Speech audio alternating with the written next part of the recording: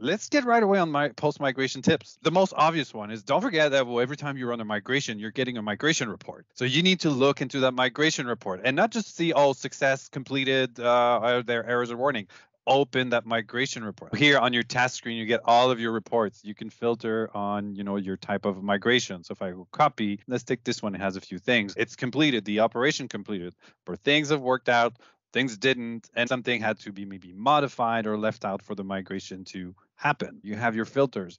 Go onto your warnings and errors. You need to be able to answer two questions first. What was crucial and critical for me to migrate? And what did I expect it to look like at the destination? For instance, I need to have my site A be 100% identical on the destination. There is a possibility that things going to be flagged as a success in a migration report, but doesn't necessarily mean that you're going to get the same experience on the end. This is mostly true, and I'm really happy that Michael brought up that question earlier with .espx pages. If your source pages worked with publishing infrastructure, you're probably going to get warnings saying that ShareGate cannot find the web parts required for those pages, so they're going to be ignored. The page is there, versions are good, metadata is good, the size of the file is identical. But if you didn't take a look at those warnings, you might not see exactly what's going on. Same thing with a file migration. The file is migrated, versions are good, metadata seems fine, everything seems okay, permissions are okay. But then if you take a look at the migration report, there was an issue with the content type association. We couldn't find the proper matching content type. We applied another one. The other thing I wanted to bring up for like a post-migration process is to actually make sure that your permissions carry it over properly. What I would suggest would be to run a permission matrix report on your source and permission matrix report on the destination site, just to make sure that everything is identical.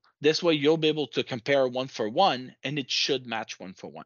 Actually, remember speaking to a customer who told me that's exactly what she was doing, but she was sending a copy of the permissions matrix report to the site collection administrator and delegating that validation to this person, saying, here's what we had on your source before I did the migration. Here's what's showing up now. Is this good? Can we say, yes, I'm all right with the migration? And that's how she considered that, okay, she had the approval stamp from the person using the site, and then she was moving on to the other ones. So that's what's the validation. I know that some of you will look into item count as well into libraries. You could always build a custom report for documents or just a list report with number of items, run this against the source, the destination, make sure it matches. You should run a checked out documents report before your migration to do a bulk check-in so that nothing is missing. But that could be other things you'll want to do as a post-migration report to validate that you have all your permissions, you have all the same item count or the document counts in libraries, so that looks like everything is good to go.